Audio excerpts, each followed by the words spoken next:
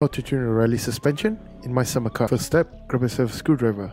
Before we get started, you do not need to remove your wheel in order to do this tune. Now with that out of the way, make sure to scroll up all the way on your mouse until it looks something like this. By the way, this is for the front suspension. And for the rears, make sure to scroll down on your mouse all the way until it looks like this. Now let's get started with the fronts. So for the blue one, you're gonna scroll down on your mouse 8 clicks, and for the red one 17 clicks. It should look something like this. Now let's move on to the rears. So for the blue one, you're gonna scroll up on your mouse 14 clicks, and for the red one, you're gonna scroll up 12 clicks.